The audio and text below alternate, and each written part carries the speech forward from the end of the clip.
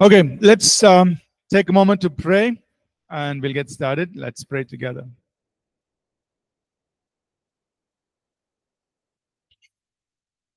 Father, we thank you for another new day in our lives. Thank you for the opportunity to come before your word and to receive your word.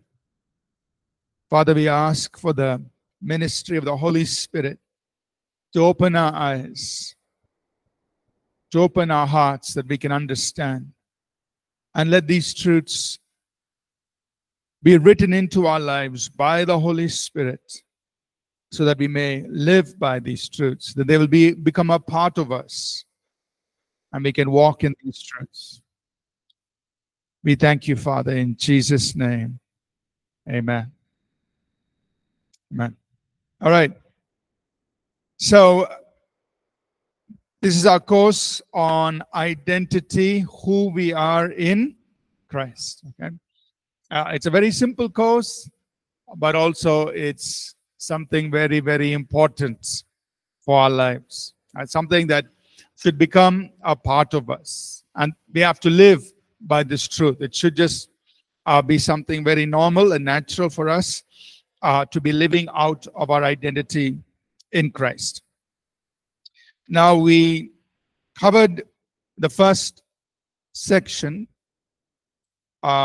revelation of being in Christ. So if you have your lecture notes, you could just quickly look at that. I'll just share the PDF for those who are online. Online students, I'm sure you've all downloaded.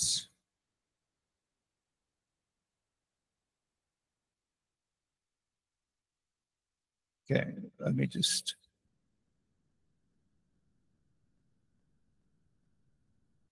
share this again.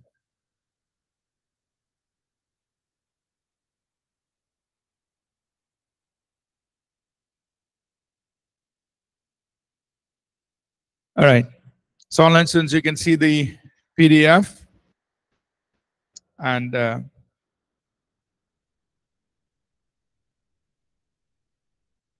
yeah. All right. So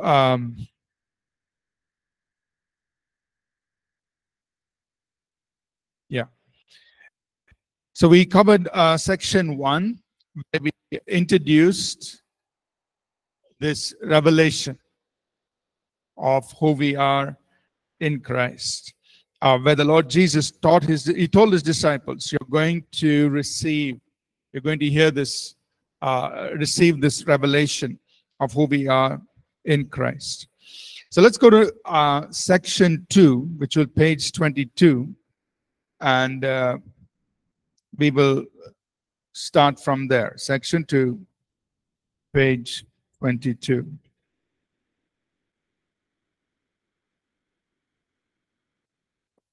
Section 2, page 22. Everyone's there? Yeah? So now we're going to start talking a little bit about this whole aspect of being a new creation. What does it mean to be a new creation? Right? So we know in 2 Corinthians chapter 5, verses 17 and 18, it's right there in your notes. 2 Corinthians 5:17. And again, these are scriptures I encourage all of us to memorize, right? Memorize these scriptures, okay? So if you say, oh, what's 2 Corinthians 5:17? You should know it, right? So the Apostle Paul tells us, if anyone is in Christ, he is a new creation. Old things have passed away. Behold, all things have become new.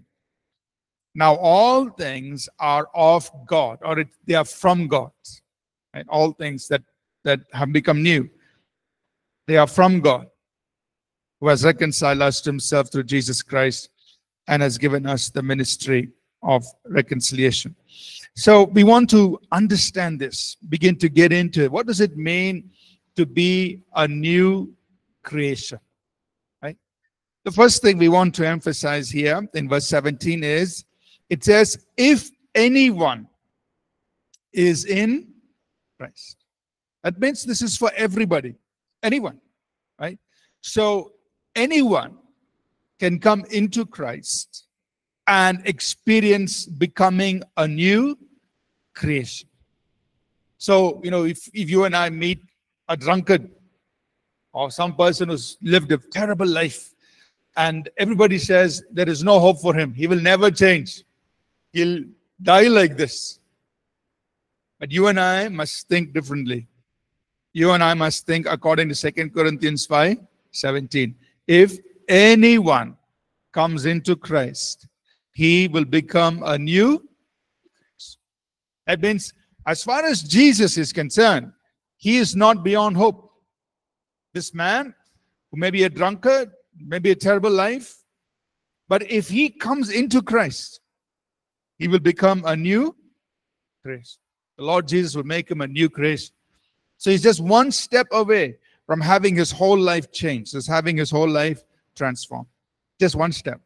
He has to come into Christ. If anyone comes into Christ, doesn't matter what their background is, doesn't matter what kind of life they have, if they come into Christ, they will become a new creation. That's the confidence we have. That's that's how we operate from, knowing that anyone can come into Christ and become a new creation. So all of us can have this privilege.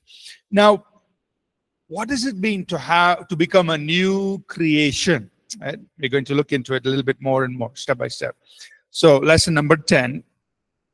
What actually happens is when we become a new creation, we are born again.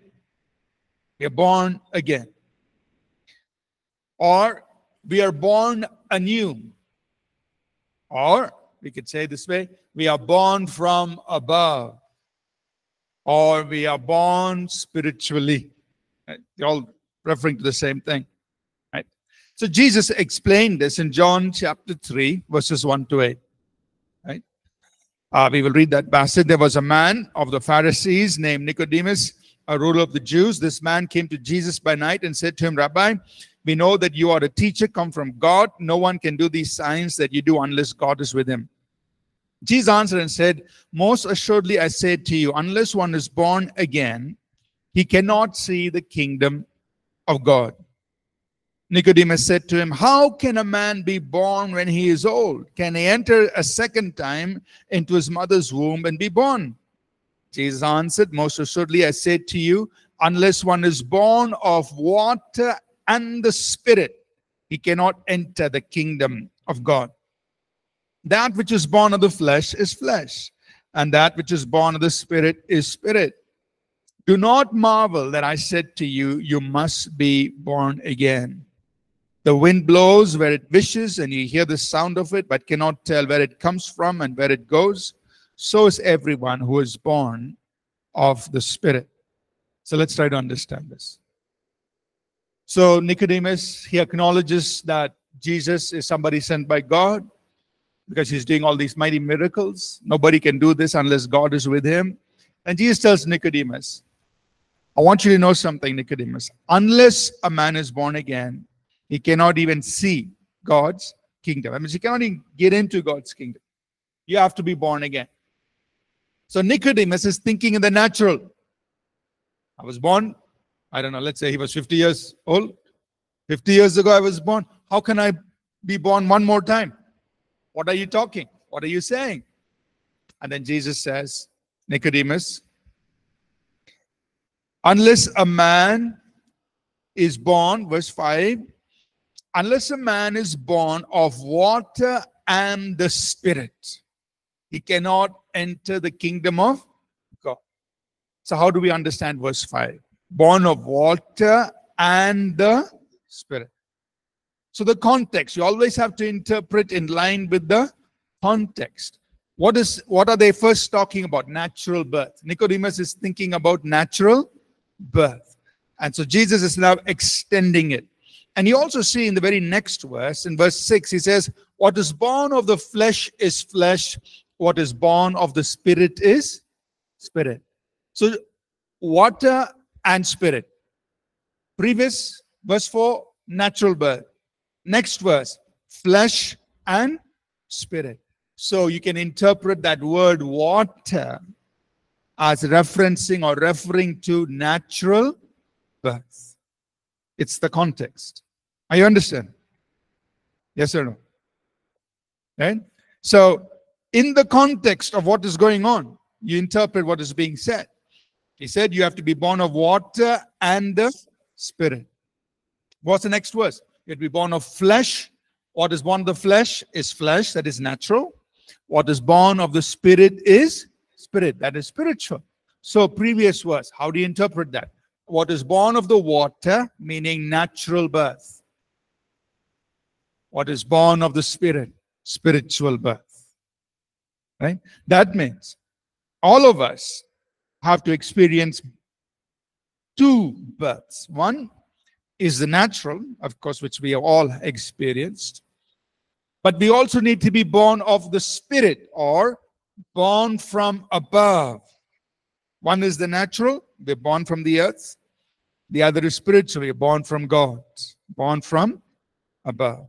Are you understand?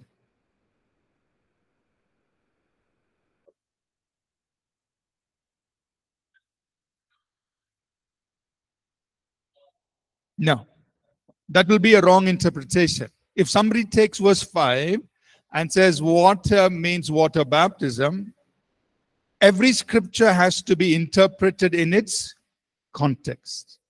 Is water baptism being referred to anywhere here? No. So then, why do we say it's a wrong interpretation? Because you're bringing in an idea which is not in the context. So it's a wrong interpretation. Right? So the correct way to interpret is always scripture has to be interpreted in its own context. What is being spoken? What has been said after that? Correct? So if somebody says John 3:5, you have to be born of water and spirit. Water means water baptism. That's a wrong interpretation. Why? Look at the next verse. You have to be born of what is born of the flesh is flesh, and what is born of the spirit is. Next verse is telling you very clearly what he said in the previous verse. Right? So next verse is saying natural and spiritual. So that's how we interpret. Now, another way to interpret scripture, all scripture has to be interpreted in the light of the rest of scripture. What else does scripture say? We know very clearly, and we will cross-reference this. In another place, water is a symbol of the word of God. Now, water is a symbol of the Holy Spirit also. Right? John 7:37 and 39. The Bible, Jesus said that when we receive the Holy Spirit, we'll have rivers of living water. So water is a symbol of the Holy Spirit. But water is also a symbol of the Word of God. How do you know that? John 15:3. Jesus said, you are clean through the word I have spoken to you. Right? That means the word I've spoken, it washes you like water. Again, cross-reference. 1 Peter 1:23, being born again. Let's turn there. I'll just, since we asked the question, let's just look at it a little bit. 1 Peter 1 and verse 23, cross-reference, right? So you have to interpret scripture in the light of the rest of scripture. Verse 23, 1 Peter 1:23, having been born again, not of corruptible seed, but incorruptible, through the, what is that? The word of God. So here he's saying we are born again through the word of God. So if somebody says to be born again, you have to be born by the word of God and the Spirit. Is that a correct statement? Yes. Because 1 Peter 1:23 says you have to be born again, not of corruptible seed, but of incorruptible, by the word of God. Right? So that is also a correct statement. If somebody says, when you're born again, you're born by the word and the Spirit, that is a correct statement because of this verse. But if somebody says, John 3:5, when it says you're born of water, that water means you to be baptized? No, because it's not in the context. And you don't find a cross-reference, for that.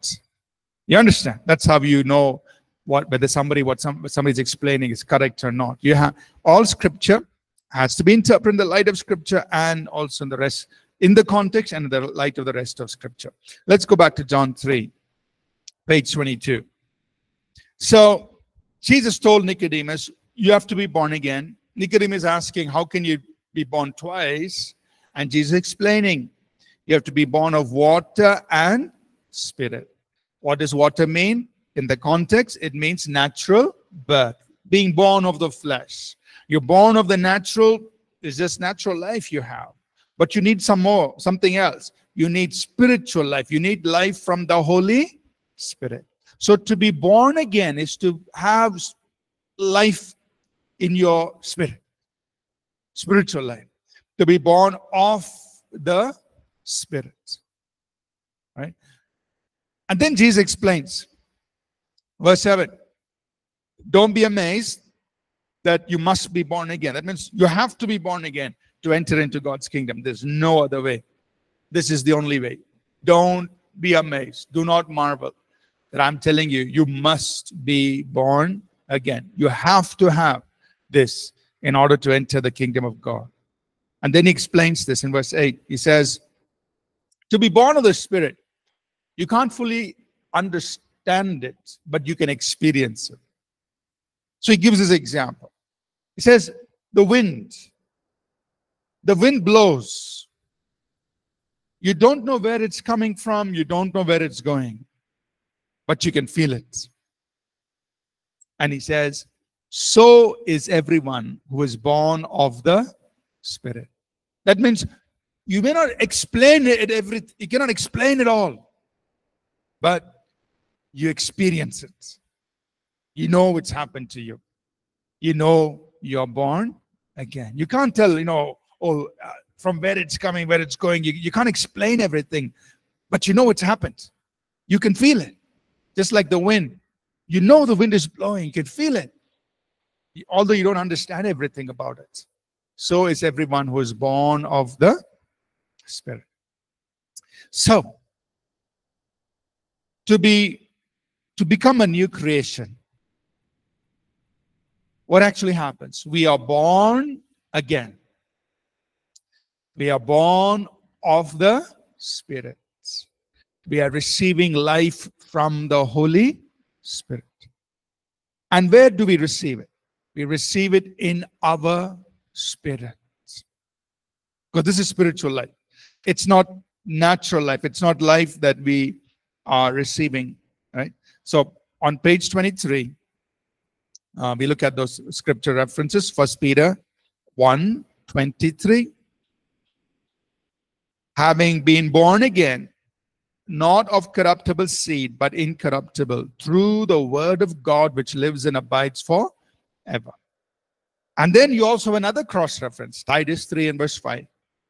Not by works of righteousness which we have done, but according to his mercy he saved us through the washing of regeneration, that is being born again. That's another way of saying being born again, of regeneration and renewing of the Holy Spirit.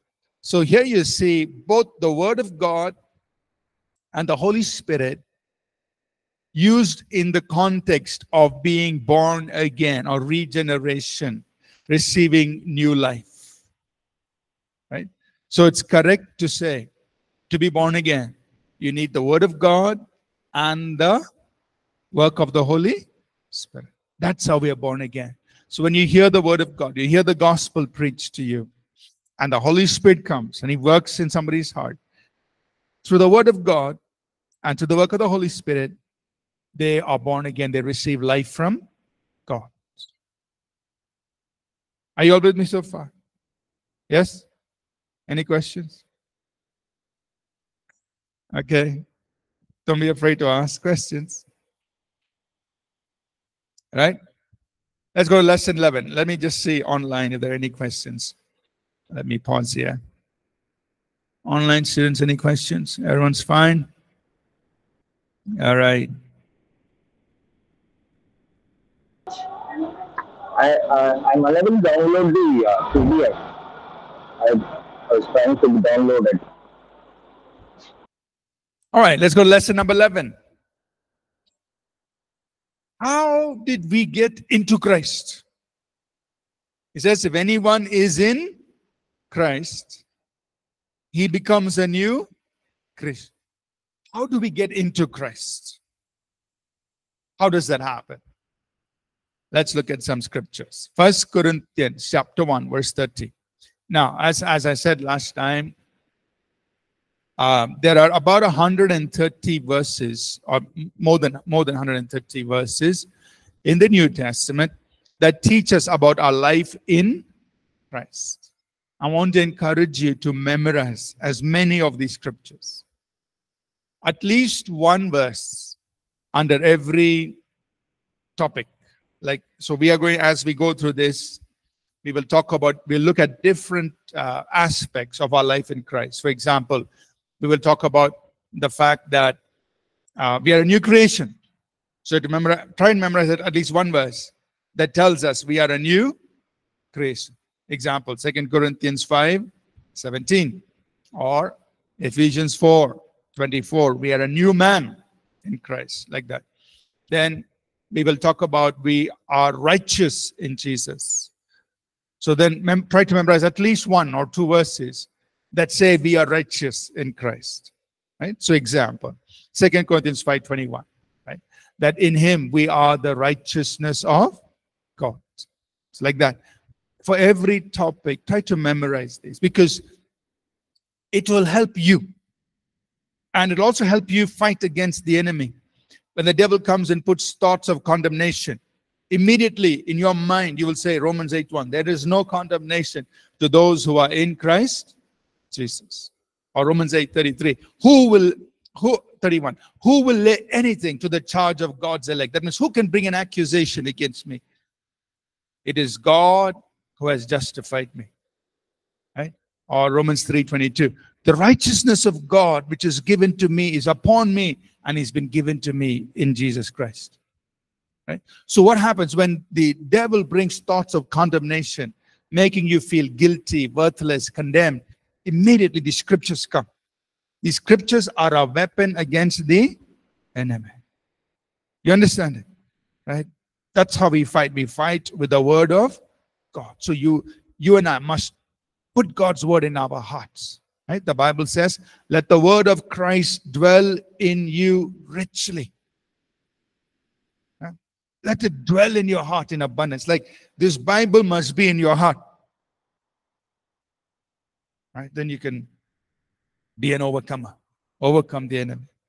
Right? So make the effort, to memorize. Put it into your heart. Okay? Let the word of Christ dwell in you richly. Okay? Now, let's go back to the subject here. Lesson number 11. How did we get into Christ? 1 Corinthians 1 verse 30. Notice it very carefully. But of him you are in Christ Jesus. Or if you want to read it from the Good News Bible, but God has brought you into union with Christ Jesus. So how did we get into Christ? Who put us into Christ? The pastor? Did the pastor do it? No. Did the church do it? No. Did you get into Christ because you signed your name on a card? No. How did you get into Christ? God brought you into Christ. So this is a work of God. No man did it. No church did it. Not because you signed your name somewhere. No. God, 1 Corinthians 1:30, God has brought you into Christ. This is a work that God did in your spirit. The moment you received Jesus, the moment you were born again, God took you and He put you in Christ. This is a work of God itself that took place in your spirit. Right? And the rest of the verse, we will come back to it, but let's just make mention of it. So when God put you into Christ, what does that mean? It means all that Jesus is now yours. So how is that possible? Look at the rest of this verse. But of him you are in Christ Jesus, who became for us. That means Jesus became to us our wisdom, our righteousness, our sanctification, and our... So what's he saying? God took you, he put you in Jesus, and Jesus became who Jesus is. He is the wisdom of God. He is the righteousness of God. He became your wisdom. He became your righteousness. He became your sanctification. He became your redemption.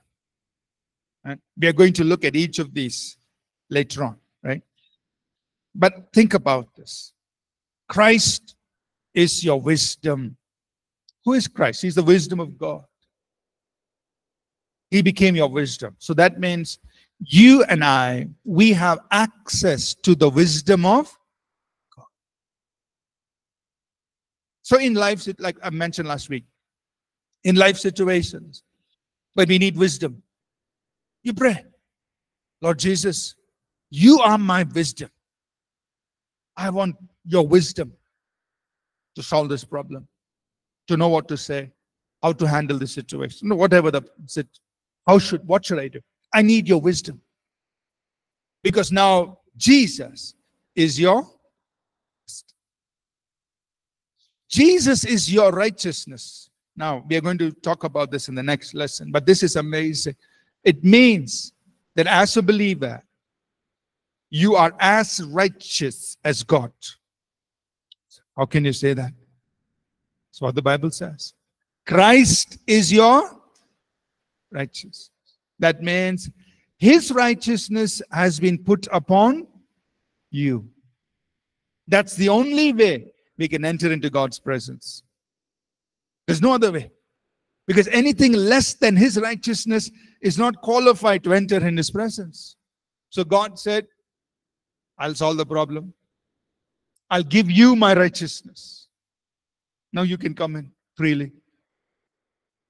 Are you understanding?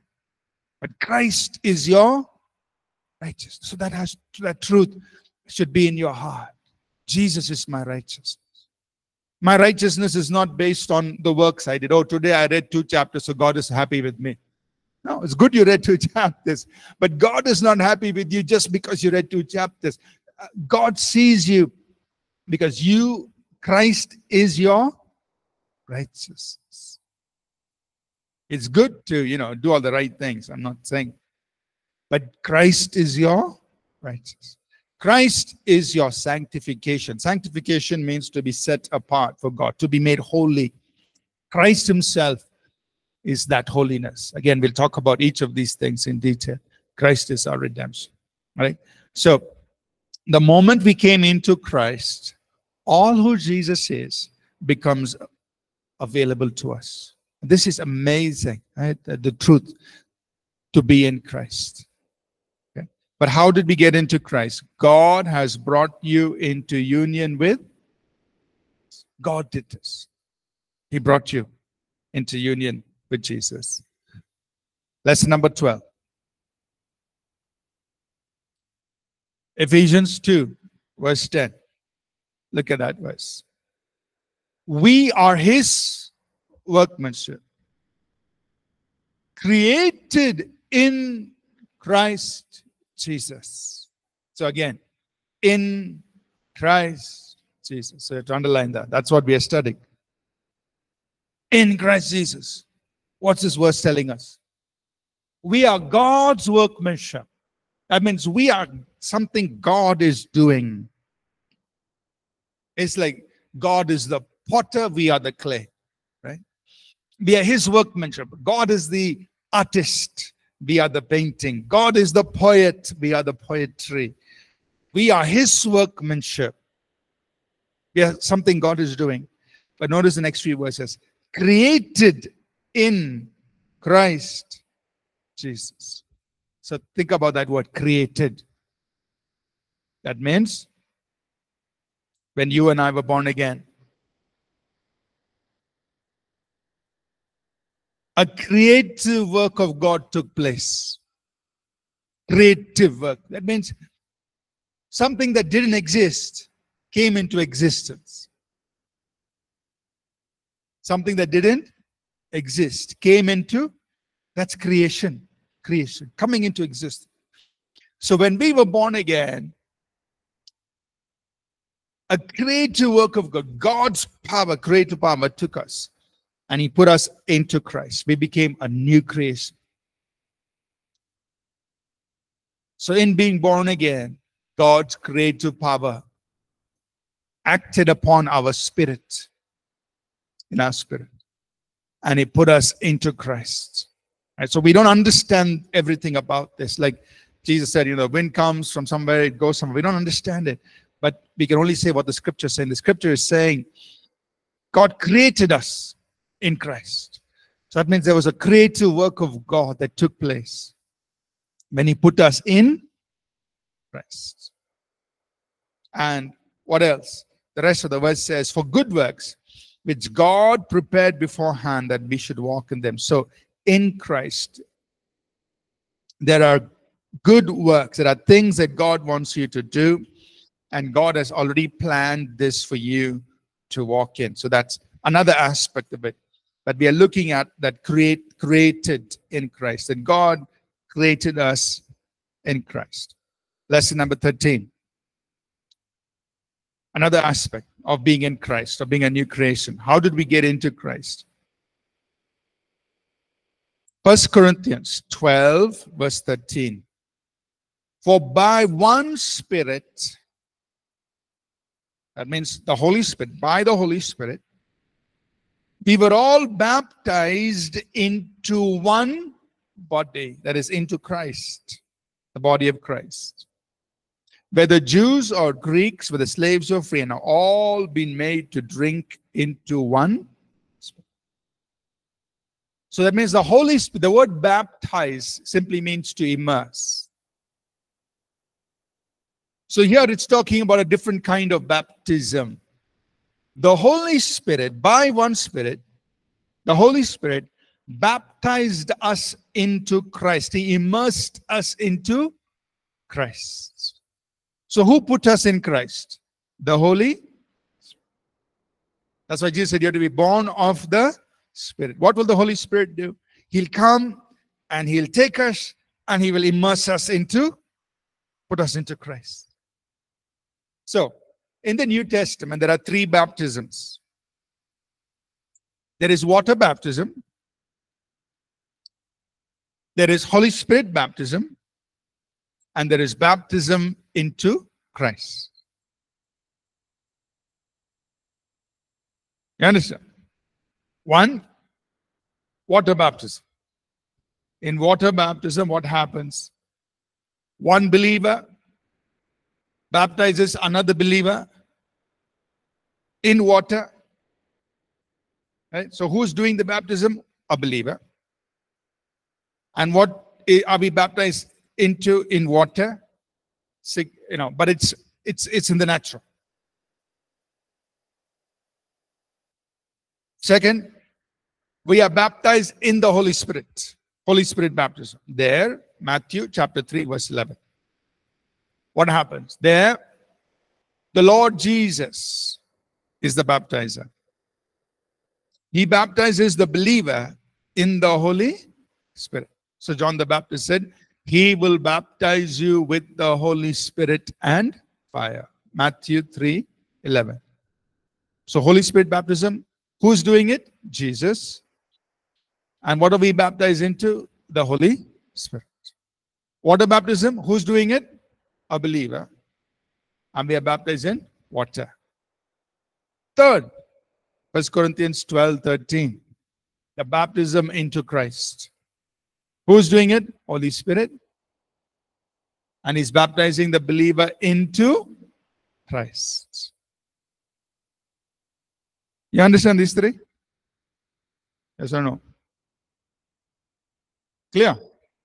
So, in the New Testament, we read about these three baptisms. 1 minute, just.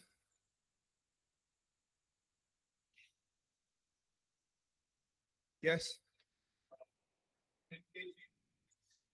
Sorry?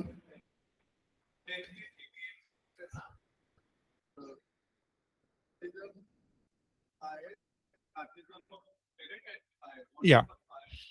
Okay. I will explain that. Fire. What does fire mean? All right. We'll come to that question. So the question is in Matthew 3:11, he will baptize in the Holy Spirit and fire. What does fire mean?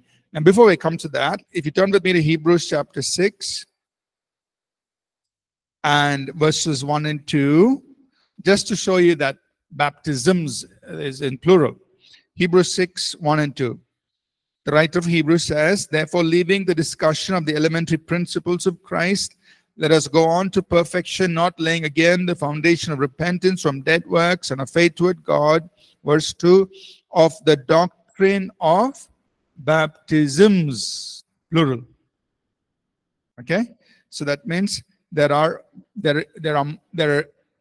more than one baptism. There are 3 baptisms, like we explained, right? You understood what the 3 baptisms are? I'll repeat one more time. First is water baptism.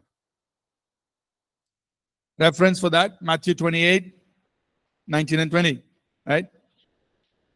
Who's doing it? One believer is doing it. And he's baptizing in water. Okay, so one believer, it could be a pastor, it could be anybody. You're immersing the other person in water in the name of the Father, Son, the Holy Spirit. Water baptism. Second, Holy Spirit baptism. Reference, Matthew 3:11, Acts 1:5. There, the Lord Jesus is baptizing us with the Holy Spirit. So we are immersed in the Holy Spirit. The purpose there is for power. Right? Water baptism, purpose is your testimony for Jesus. You're testifying that you are now a follower of Jesus. It's a testimony of what has happened. Holy Spirit baptism, you're baptized in the Holy Spirit for power to be a witness. The third baptism is baptism into Christ. Reference, 1 Corinthians 12:13. The Holy Spirit baptizes the believer into Christ. What is the purpose there? For us to be in Christ, to be in union with Christ, to come into Christ. Okay, 1 minute. I will answer this question, then I'll answer your question, then I'll come to your question, right? One by one. So the question here was, based on Matthew 3:11, what does fire mean? So you read the next verse, right? So Matthew 3:11, he will baptize you with the Holy Spirit and fire. So look at the context. The context there is this: he will separate the wheat from the chaff, and so that is in verse next verse. Yeah, he'll baptize Holy Spirit fire. Verse 12. His winnowing fan is in his hand, and he will thoroughly clean out his threshing floor. He'll gather his wheat into the barns, but he will burn up the chaff with unquenchable fire. So what is this fire going to do? This fire is going to burn up the chaff. What does chaff represent in the Bible? It's represents everything that's of the flesh. Right? So the next verse. Just so he's giving a picture. What's a picture? It's a picture of a farmer. How do they separate the wheat? So they have this winnowing thing. So what do they call it? So they do like this. The wind will remove the husk, and the grain will remain in the what is it called? Whatever that sieve kind of thing, right? So you have that thing, right? You do like this. The wind will blow. The grain will remain in that whatever that is, but all the husk and the chaff will fall on the ground. What will they do after that? So they have got the grain. They've got the good thing, the real thing, the grain. Chaff, they'll sweep it, burn it. So that's what the fire does. It burns up the unnecessary things in our life. That's the picture in verse 12. You understand? So he will baptize you with the Holy Spirit and fire. What is that fire? Next verse. Read the next verse. He's telling you. all the unnecessary things. He will burn with fire. That means this is purifying. The fire is for purifying. Holy Spirit is for. So the baptism of the Holy Spirit brings power and purity. Holy Spirit and fire. You understanding? Yes or no? You have to read the next verse, right? If you only read my verse 11 and say something, no, read the next verse. Meaning is there. Okay? Your question, Vinay.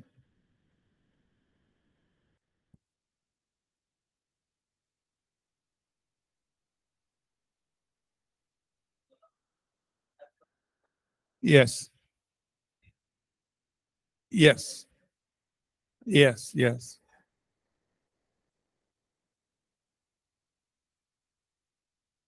So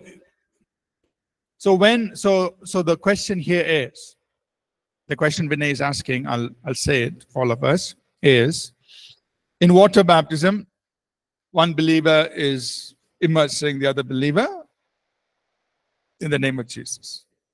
Holy Spirit baptism, one believer is praying with another believer. Of course, the Lord Jesus is baptizing them in the Holy Spirit, but usually we lay hands, we pray for them, we minister that way. That's happening.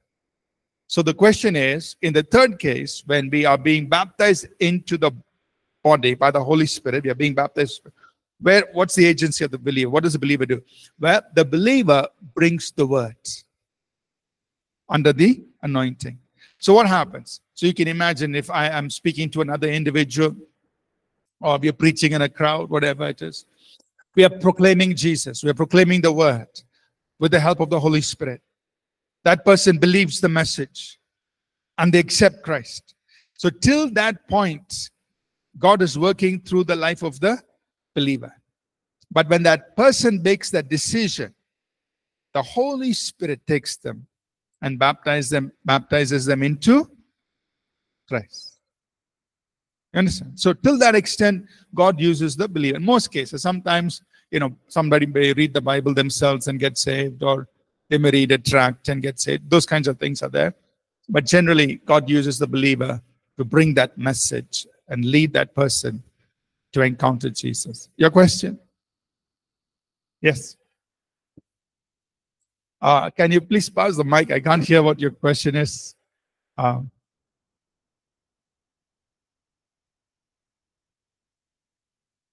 Yeah, go ahead. I can hear you. Baptism into Christ, reference Bible. Baptism into Christ. 1 Corinthians 12, verse 13. 1 Corinthians 12, 13.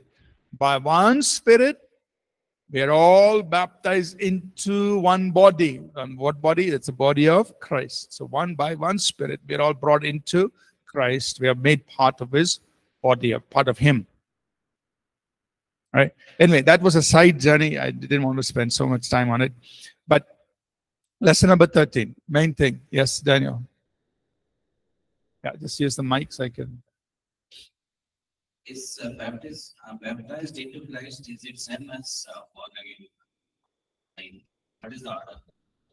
First we get baptized into water baptism, and then the Holy Spirit. So the first thing is we are born again. A person has to be born again.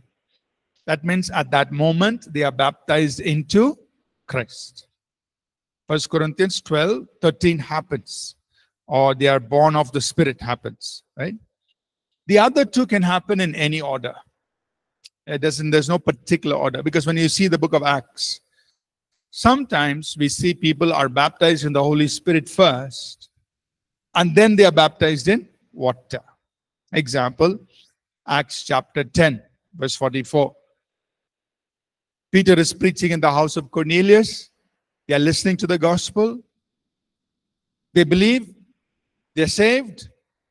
Immediately they are baptized with the Holy Spirit. They start praying in tongues. After that, they are baptized in water. Right?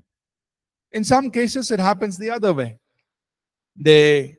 After being saved, they are baptized in water. Then they are baptized in the Holy Spirit. Example, Acts chapter 19, verses 1 to 6. Paul goes to Ephesus.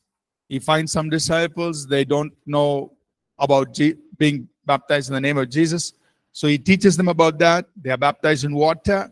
Then he lays hands on them to receive the Holy Spirit. Same thing in Samaria, Acts chapter 8. They hear the gospel. Philip comes and preaches to them. They are saved. They are baptized in water. Then Peter and John come to lay hands on them to receive the Holy Spirit. So it can happen either way. No set order. Okay?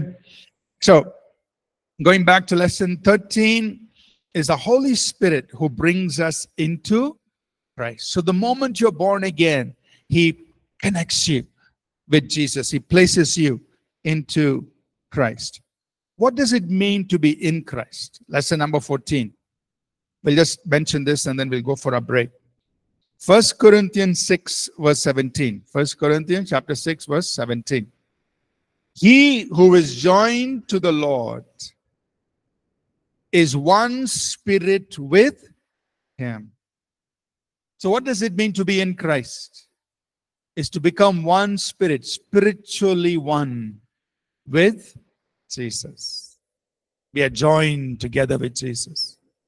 Your spirit is now joined with Jesus. You're connected to Jesus. You become spiritually one with the Lord. So that means spiritually, you're connected.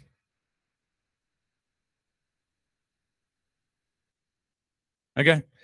So the best way to imagine it is like how Jesus said, He said, I am the vine, you are the branches. The branches are connected to the vine. Now, we have to think about that in the spiritual sense. Spiritually, your spirit, you are the branch, you are connected to Jesus. How? Your spirit to spirit connection. So to be in Christ means you're joined with Him. You're spiritually one with Jesus. Okay? So we will come back to this and we will build on it. Let's go for a break and we will continue with this. I will come back in 10 minutes, 10 o'clock and